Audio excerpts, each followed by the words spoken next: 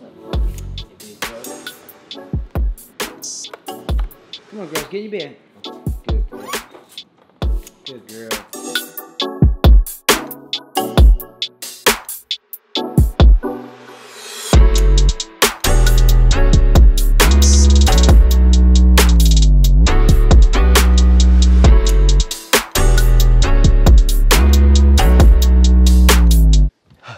Let's edit some photos.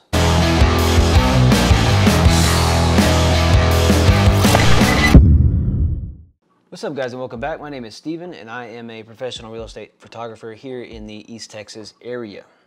And today we're going to be talking about the Flambient technique, the reason you take the photos in the order that you do, and what to do if it doesn't look right. So as you can see right here, we have a photo that was taken of the ambient shot. Now, this is a common issue. Ambient usually will end up looking orange like this. It's nothing you're doing wrong. It has to do with your transmitter on your camera that you have to your flash. It's reading for a daytime, which is what the flash pops off at.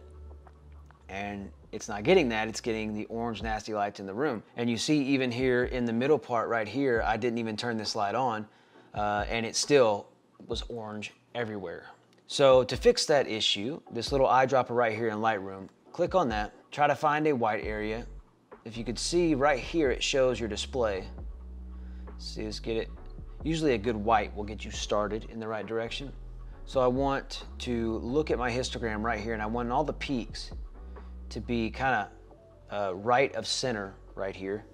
And then the same with this, I'm gonna do my full bump, which all it does is, you see everything jump right here, I'll reset it. Watch right here, it will do profile corrections. I have it where it's a preset that I made to where I set everything up and I got it the way I want it to look. And then now I just click it one time and it works every single time on every photo.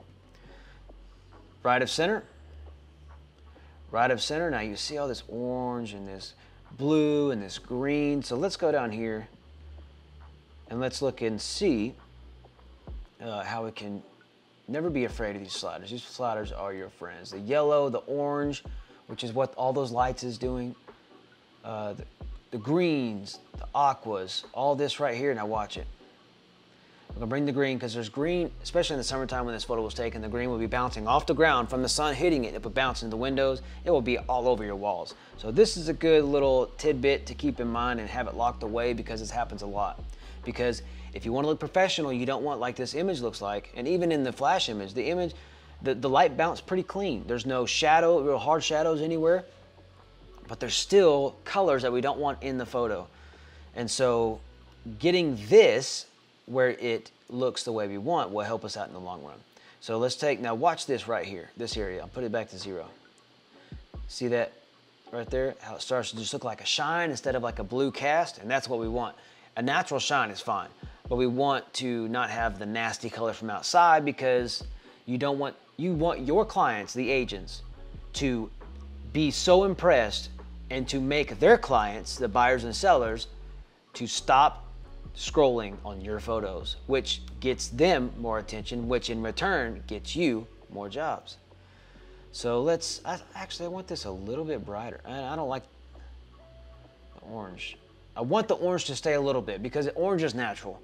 Okay, when you walk into a room, yes, our eyes are the perfect cameras. They adjust, the color cast, you can look outside and adjust and then look back inside, and it's so quick, you can't even tell that it's happening. But with photos, you have to be able to be a little tedious with it and have some patience, okay? So what I'm looking for here when I'm looking at my ambient layer, you can see I did a 1/6 of a second, f6.3, ISO 400. So what I like to do on my flash shot is do what depends on how bright the lights are, because what the what the shutter speed is doing is you're essentially shutting down with the shutter the ambient light so that your flash can be more prominent. You never, once you take the first ambient shot, you never touch your f-stop again because you don't want your depth of field to be changing from photo to photo. So that depth of field will be 6.3 every single photo, everything from the spot that you focused on, which for me was right here on these pillows. That's a good medium spot where I can get some depth and I can also get some shallow parts of the image. Okay, that looks pretty decent. I probably could bring up some shadows because I want the shadow detail. I don't want it to be over the top, but I want it to be a little shadow detail. So the orange, bring the orange down a little bit again. Let's see. Bring my blacks back down. Just let me bring the exposure down just a little bit. I'm trying to match up with my flash shot because my flash shot is what I want to base everything on. And you can even see in my flash, I have a little bit of green that is coming in the window, and I don't want that. So that's going to be aqua and green, and knock out a little bit of that blue, just a little bit. Because the curtains are blue, you don't want to take all the natural stuff away because then it won't look like, the agents know what these houses look like. And so when they see your photo, they want a perfect image. Whether it looks perfect or not, when you see it with your eyes, do your best in editing and they'll come back to you. Now this one right here, so this is the window pull. What I did was aim my flash right here and made sure that I was at an angle that there was no hard shadows and there was no reflection of the flash. And that is why I take a whoops shot, because you never know. Okay, so this right here, now I left the camera, you can see 1/250, 7.1. 1/250, 7.1. Now the reason I changed my depth of field of that is because I'm only tending to the windows. So it's not a big deal. You don't want to ever change it on your flash or your ambient shot. But in a window pull, if you have to, you can, but I would suggest changing ISO. I'm surprised I even did that. So that was a mistake on my end, but luckily on this, it doesn't really matter because I kept them in the 2 frames that I'm going to be using. So what I'm trying to do now, even though I left it at the exact same exposure, you can see that it still is a little different. So I just want to do a little stuff to make it as close as I can. It's not a big deal because I know that this was a perfect window pull. Been doing it for a while, but always, always, always, always, always take your safety shot because it's very easy once you do your window pull, turn your flash off, pop it one more time, and then you have your safety shot that you can manipulate later. So if you have one photo selected, shift and click back as much as you want, and it will have all of them. So edit in, very bottom, open as layer in Photoshop. And while this is loading, I suggest to make your life a lot easier, the link will be in the description, to get a tablet like this to where you can have a little pen and be able to, it's a lot easier than with the mouse in my opinion, and doing it with a trackpad. So something easy, it's not really that expensive. Also, any link that I put down in the description, at no extra cost to you, they're affiliate links, whether it's you sign up for Photoshop, anything else I have down there that I have for my Amazon list, whether it's my camera equipment, the equipment I use for editing, you can click those and you can support the channel and it's no extra cost to you. So that would be greatly appreciated. All right, so here we are, they are loaded up. I shoot in this order from ambient, flash, window pull, safety shot, highlight the top, shift click the bottom, edit, auto align layers. I have it in the auto. Click enter. It'll take it a second. You'll see it kind of shift on the edges. See how it shifted? Click this little eyeball, make it disappear, do the next one, because you want to make sure that nothing's hopping crazy. I had a little bit of issue with this earlier and found out that for some reason Lightroom didn't auto correct the lens issue, which if you know anything about lenses, sometimes if you have a wide angle, it can make it bow a little bit. Well, Lightroom has an option to correct that, make it more straight, and it did it to all 3 except for 1. And so it made it where it was all wobbly and weird. So I had to go back and redo it and put it back into Photoshop. So always, always, always check, because when you start painting in, things will not line up correctly. And then you'll just be like, what is going on? Why does my photo look ghosty? Now that we have all of these aligned, let's do this.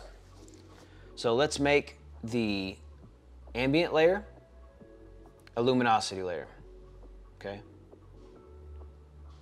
Go opacity, 50%. Now look what just happened. That was pretty quick, right? Okay. So I just had a serious issue that I had to kind of rewind and start recording again. And I realized, and this is very important because you'll probably end up doing this too and can't figure out what's going on. So on my flash shot, I did not have the flash bright enough. And I'll show you what I just got frustrated about and how I fixed it. So this is very important because you will have these kinds of things where you're trying to edit and you're like, why in the world is it not working? I'm supposed to be able to put the blending mode as darken, and it's supposed to immediately show the outside and not mess up anything from the inside. But I'll show you what I did. So watch. After I did this little part right here,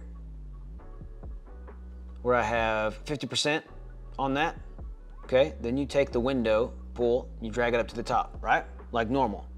If you've watched any of my other videos, which I'll put up here at the top. So let's see exactly what I did that was so frustrating. Now look, this looks like a decent window pull, right? Well, let's do what we normally do with window pulls. Alt or Option, mask, puts a black mask on there, okay? Click brush. I put my blending mode in darken, which is supposed to work on a window pull. It just does. Now watch. Okay, now why am I being able to color outside of everything else? Let me show you. Command Z undoes that. So what I want to do, if this happens to you, you're already in Photoshop, you don't want to have to try to figure it out, go back to Lightroom, exit out of this, re-upload it into Photoshop. It can get very frustrating. So do a layer down here that will be, let's just say a curves layer. All right, so I'm pulling up this to be very bright. Okay, make that go away. Now right click and do create clipping mask.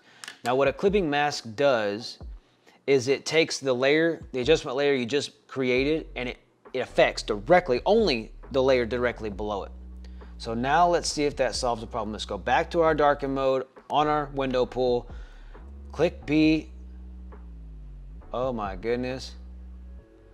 And now it's coloring in perfectly. I can do whatever I want anywhere, and it doesn't, well, it did right there, but, and it doesn't mess anything else up. It's just that my window pull was a little too dark, and it needs to be super bright when you do the window pull. Very easy fix, boom, done. Right here, now do flatten image. See how good that looks? Command save. Brings it back over here into Lightroom. Look how good that looks. Go down here in our after edits, which for me, I do it. My after edit is my parallels because I was having issues with Photoshop, getting confused, and I would bring it from Lightroom into Photoshop if I did it beforehand, so I always do it after.